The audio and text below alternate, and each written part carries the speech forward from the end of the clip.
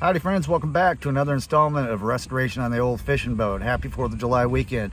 Today we've got a few things we're going to be working on. I'm also going to share with a couple things I didn't show you last week that I worked on. But right now we're at my local discount marine and family owned and operated. They're a little more expensive, and we're here to pick up a couple supplies for today's project. So let's go.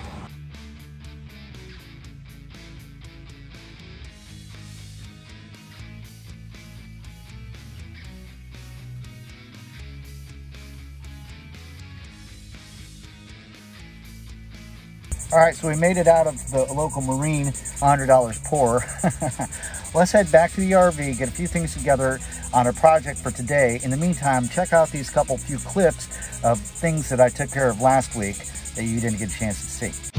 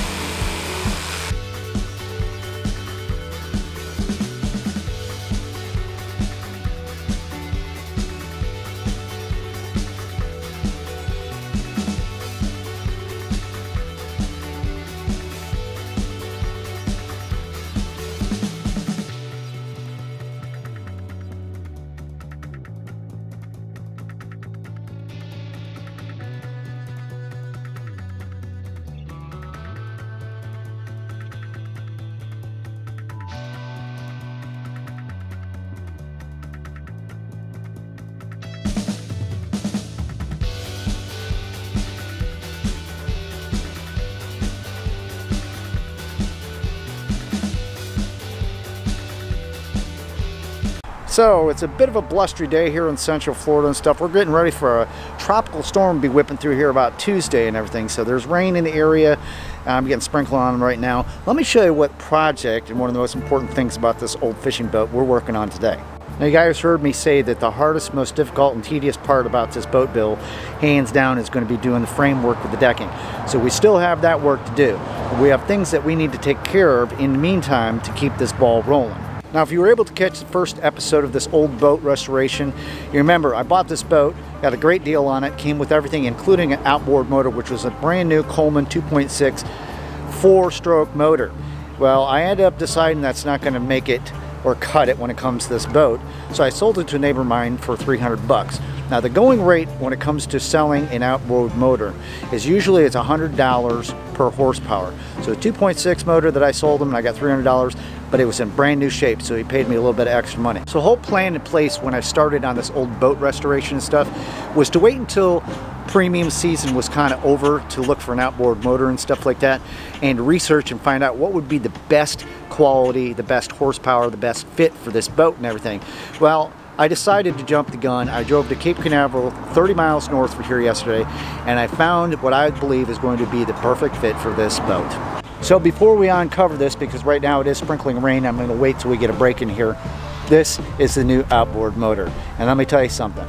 I might hear it in the comments about the choice I made with this motor, but once I explain to you the reason why I got this motor, it's going to make complete sense. Let's move on to something else that needs to take place when putting this whole system together. As you saw in the beginning of the video, I was up at my local discount marine and stuff like that, because I was looking for stuff to set up for a fuel system and everything. Before I even went in there, I had to make some measurements on my boat to find out what was going to work for the size we were working with. this is what we came up with.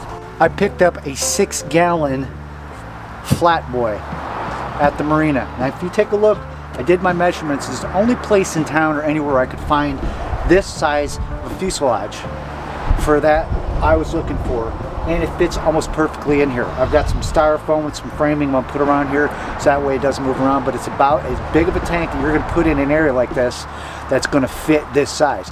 Let me show you a little closer the selling features and what else I have to do with this and why I purchased this tank. Not to mention the reason why this fits so well. Another one of the biggest selling features this has is it's getting very, very difficult these days to locate these kind of fuselages for these outboard systems that have vented caps. This came with a vented cap. It cost me more. This is almost the top of the line that you can buy for this kind of application and everything.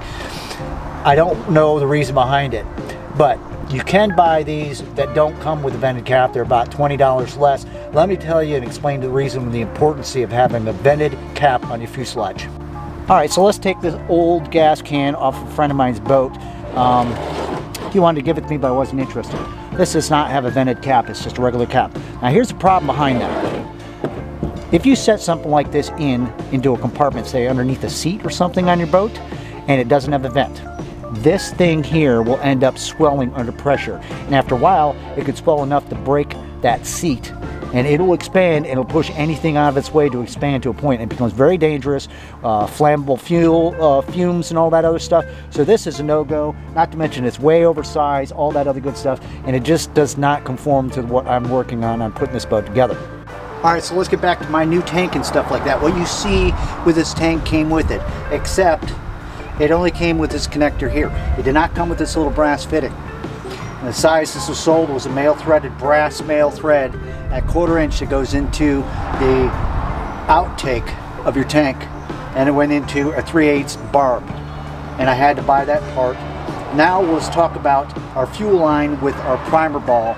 That is something that is expensive, but I got with the motor, and I'll show it to you.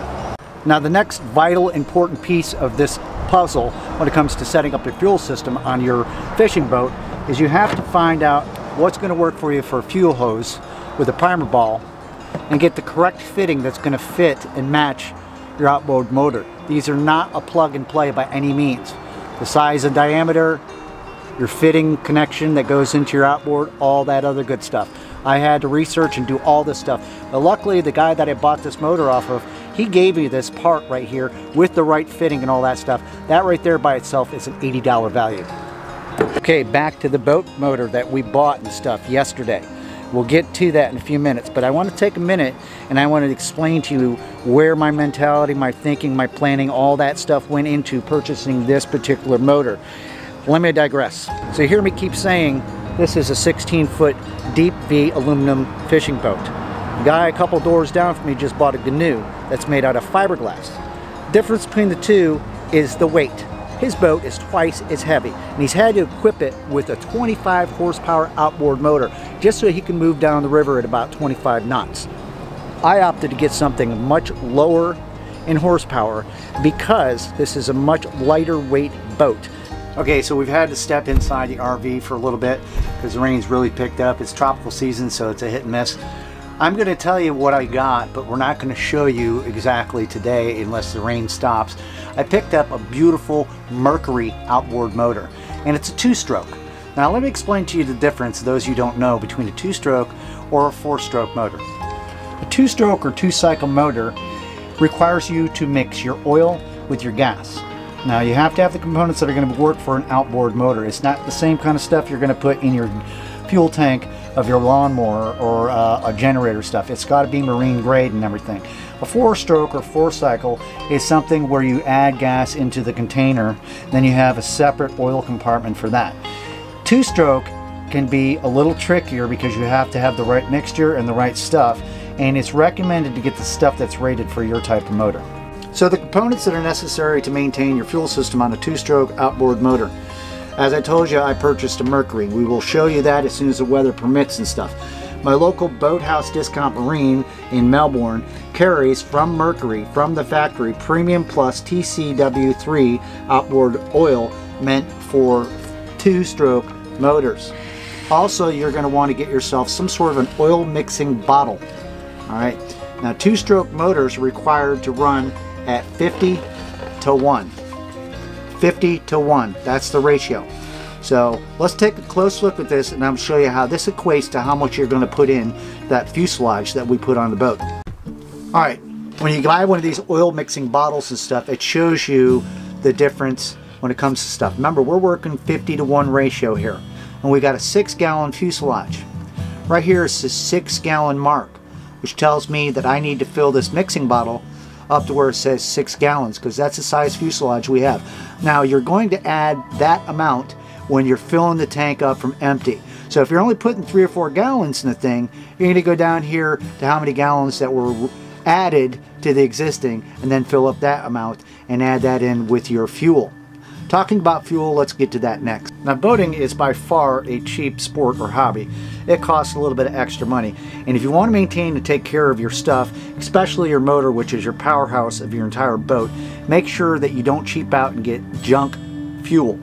I only put ethanol free fuel inside of any one of my motors, except for my Hummer. I put 93% octane in that, right? Because it's not a marine engine by any means. When it comes to this and protecting my investment and stuff, ethanol free fuel every single time. Don't cheat out. Those 6 gallons in there, each gallon was $3.69. So it's the right stuff. It costs more, but it's going to stand up. Now let's take a look at the fuel treatment. Most guys out there say, yep, you need to put Sta-Bil in there. Well, there's a lot of different products that are out there that's just as good. I happen to pick this up also at the Marine. It's made by BioBor EB, and it's ethanol buster, gasoline treatment and stuff. If you look on there, it has a little measuring cup thing on here. And the way this treatment calls for in the direction and the dosages is 1 ounce per 15 gallons. Well, we don't have a 15-gallon tank.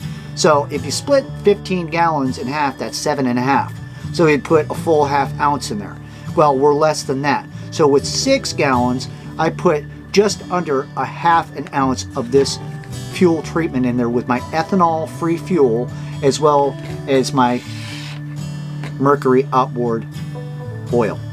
Okay, so let's review the best practices when it comes to the maintenance of your fuel system with the 2-stroke outboard motor. Always follow all the mixture and directions and dosages the way you're supposed to, the way that the factory tells you to do so.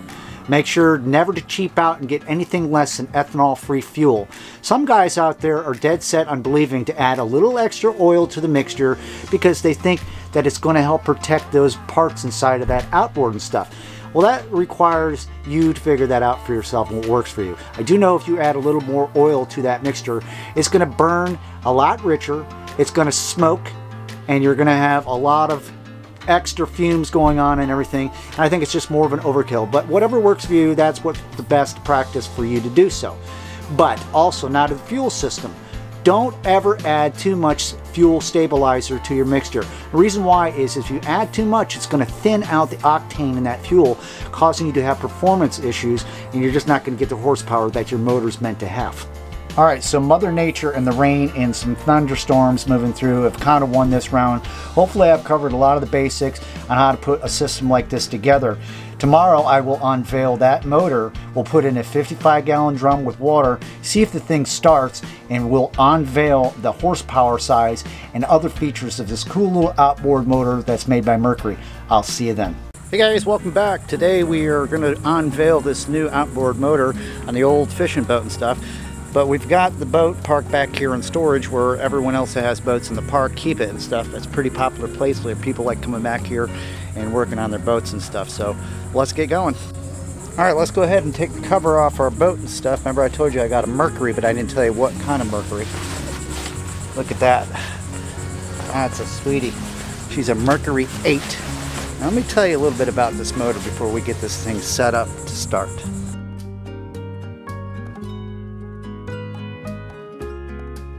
This is a 2004 Mercury 8 2-stroke motor, and if you look closely, this is a long shaft. Okay, so a lot of these boats you'd put this kind of motor on, you need to raise your transom up, but I think we're going to be okay where it's at. Let's open up the cowl and let me show you how nice and clean that baby looks.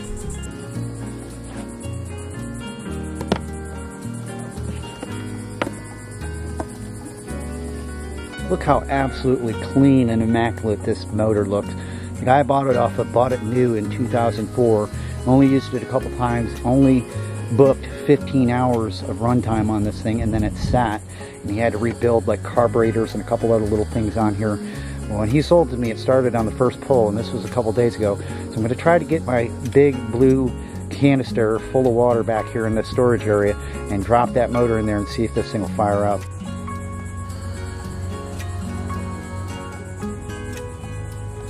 Alright, so it's time of truth to find out if this motor is going to run or not. We're going to hook up our fuel line to the motor and stuff and get it all set to go, and we're going to see if this thing starts.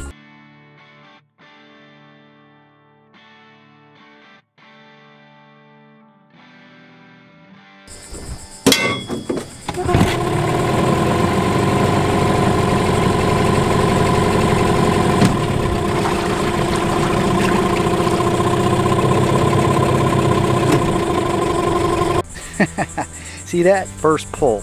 I cut it off, and we're going to try it again, and we'll try the gears forward and reverse.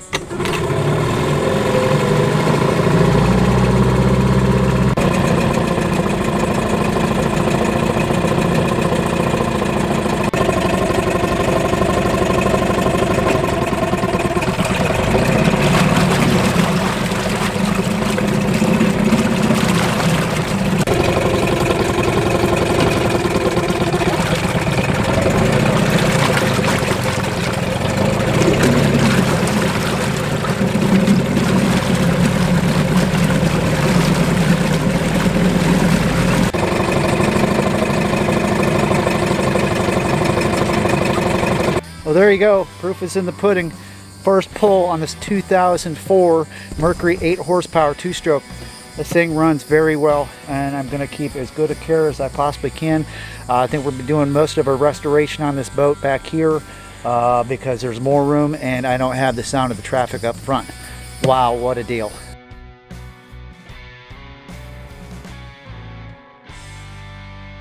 There you have it, just like that. Everything wrapped up, ready to go.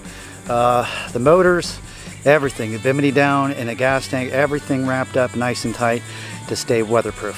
All right, that's going to do it for this one. Thank you so much for hanging out and watching the video. Got any comments, questions, leave them down below. One step closer to getting ready for this baby to be out in the water. We still got the decking to finish out, as well as our battery box with electrical and stuff like that. But hopefully by the end of summer, this thing's going to be ready to go. Have a great 4th of July, and I'll see you on the next adventure. Take care.